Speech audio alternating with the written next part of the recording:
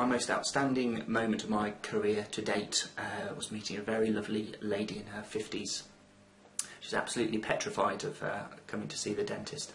Unfortunately, she'd been abused as a child and couldn't tolerate anything going into her mouth at all. She just panic, and x-rays, a mirror, anything. It's just too much for her to bear. Sedation entirely revolutionised her life.